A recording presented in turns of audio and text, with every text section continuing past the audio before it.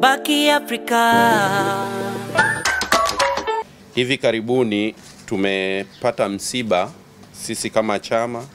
Tarehe 26 Mei mwaka huu, Mheshimiwa Samson Kasuku Ernest Birago, mbunge wa jimbo la Buyungu lililoko Kigoma, mkoa wa Kigoma, alifariki dunia na kuzikwa nyumbani kwao huko Kakonko. Tume ya uchaguzi kwa barua yake ya tarehe 2 Julai ilituandikia na kutupa taarifa kwamba kutakuwa na uchaguzi wa marudio utakaofanyika tarehe 12 Agosti mwaka huu, na wagombea, thibitisho wagombea, ile uteuzi wa wagombea utafanyika tarehe 14 ya mwezi huu. Kwa taratibu za Chadema, huu inasimamiwa moja kwa moja na ofisi ya makao makuu.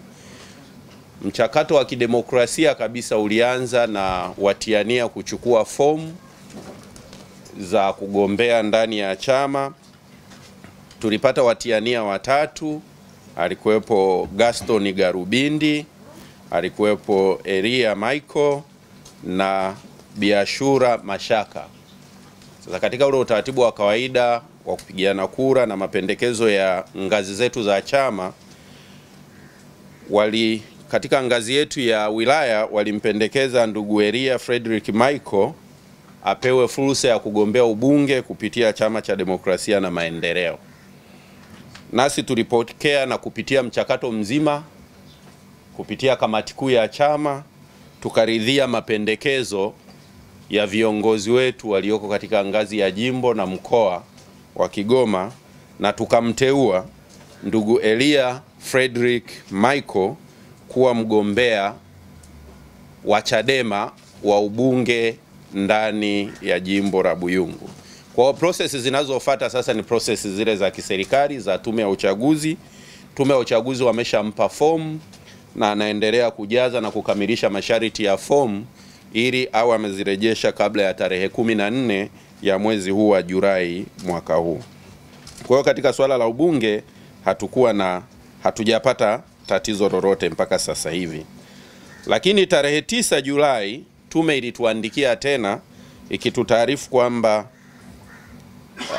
tukirejea kwanza nyuma katika ule uchaguzi wa marudio wa jimbo la Buyungu, pia kumekuwa na kata 79 zilizoko wazi. Kwa hiyo tume imezitangaza hizo kata 79 ziingie kwenye uchaguzi.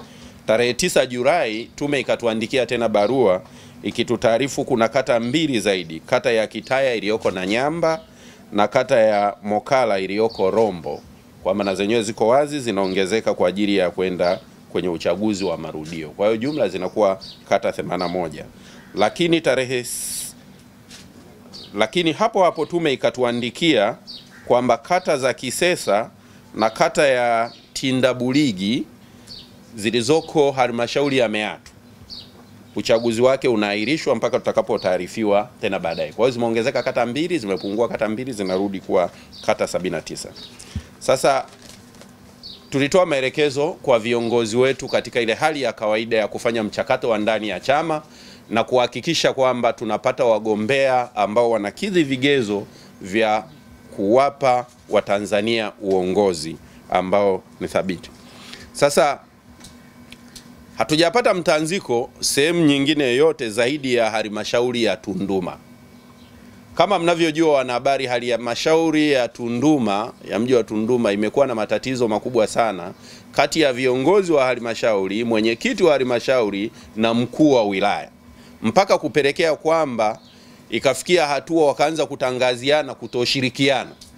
Mwenyekiti wa halmashauri anasema hampi ushirikiano mkuu wa wilaya naye anasema hamtambui. Kwa hiyo kukawa na vurugu fulani ambazo zilipelekea mediation kuhakikisha kwamba hawa watu wanawekwa pamoja ili waweze kufanya kazi na kuleta maendeleo kwa wananchi wa Jamhuri ya Muungano wa Tanzania. Hili swala lilikwenda mpaka likafika kwenye ofisi ya waziri anayehusika na masuala ya local government, serikali hizi za halmashauri. Lakini mpaka sasa hivi hatujapata jibu la moja kwa moja, bado linaendelea kushughulikiwa. Sasa ukizingatia hii halmashauri ambayo ina mvutano, tunakwenda sasa kwenye uchaguzi ambapo hii halmashauri ina kata 5 ambazo tunatakiwa tufanye uchaguzi wa marudio. Kwa hiyo wakati viongozi wa Chadema kwenye kata zao wanafanya mchakato wa kupata wagombea, wakataarifiwa kwamba kuna barua ya kutambulisha wagombea imeenda kwa mkurugenzi. Sio, umenielewa vizuri hapo? Watu wako kwenye mkutano wanaratibu kura zao za maoni, huku mkurugenzi anapokea barua ya kutambulisha wagombea. Sasa walipiga kufanya consultation, tukamwambia kwa kanuni zetu na taratibu zetu za uchaguzi na maridhiano yote ambayo tuna tume ya uchaguzi tunaelewana. Ni kwamba ngazi ya juu ndo ina mamlaka ya kueleza uhalisi kama kuna mtanziko. Kwa hiyo tukaomba, kwa sababu katika mfumo wa utawala wa Chadema kuna ngazi ya kata, jimbo, sehemu ambayo wilaya ina majimbo zaidi ya 1, huwa tuna uongozi wa wilaya ambao unakuwa juu kuratibu yale majimbo. Sasa katibu wa wilaya akaandika barua kwenda kwa mkurugenzi kutambulisha wagombea halali waliopitishwa na Chadema ambao nitawataja. Katika kata hizo 5 kuna kata ya Kaloleni, kata ya Majengo, kata ya Songea, kata ya Mpemba na kata ya Mwakakati. Katika kata ya Kaloleni, ndugu Osia Kibwana alipitishwa kama mgombea udiwani na chama. Kata ya Majengo, ndugu Boniface Mwakabanje alipitishwa na chama. Kata ya Songea, ndugu Elia Lonje alipitishwa na chama. Kata ya Mpemba, ndugu Ali Sinkolongo alipitishwa na chama. Kata ya Mwakakati, ndugu Hitra Haonga alipitishwa na chama. Sasa baada ya mkurugenzi kusema yeye amepokea barua, wakamuuliza hii barua umeitoa wapi? Akasema imeletwa na katibu wa jimbo. Lakini unfortunately huyo katibu wa jimbo na amepitishwa kugombea kata, akasema hiyo barua hajaiandika na haitambui. Kwa hiyo ili kuondoa mtafaruku, na mkurugenzi ameikataa barua ya katibu wetu wa wilaya, na kwa taratibu za uchaguzi ngazi ya juu inapokupa taarifa manake inafuta ngazi ya chini. Nikasema kwa sababu hii halmashauri ina kelele nyingi, nikaamua kuandika barua mimi mwenyewe, Dr. Vicent Mashinji, katibu mkuu wa Chama cha Demokrasia na Maendeleo, kutambulisha wagombea. Baada ya kuandika hiyo barua, nikamtumia katibu wa kanda. Kwa utaratibu wa chama, katika mfumo wa chama, kanda inaongozwa na mwenyekiti ambaye ni mjumbe wa kamati kuu ya chama. Kwa hiyo tunapoongelea ndani ya Chadema, kanda ni chombo kikubwa sana. Nikamtuma na akaenda mwenyewe physically kwa mkurugenzi, akamuonyesha, akamwambia hii ni barua ya katibu mkuu wa chama,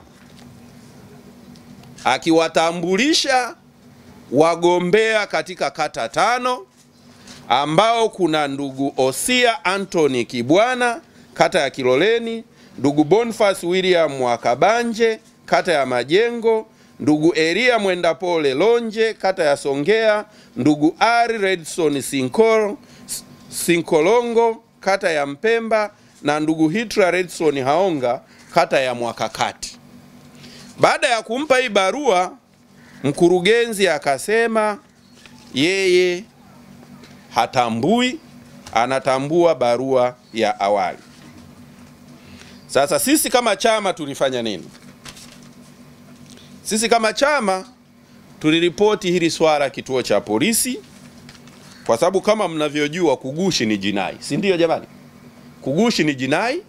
Kwa hiyo tumeripoti polisi na tumepewa namba ya jarada la uchunguzi namba MMB mkwaju PE mkwaju 32 mkwaju ya mwaka 2018.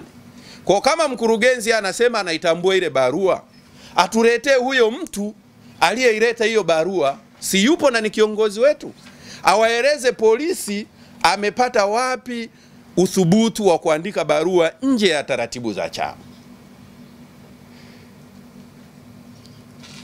Hilo swala tunawachia polisi kuchunguza hiyo hiyo figisu ambao wameianzisha hiyo ya kugushi.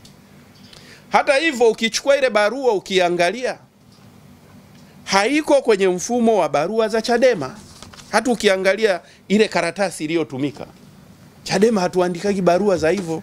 Karatasi zetu ziko wazi, zinajulikana. Kwa hiyo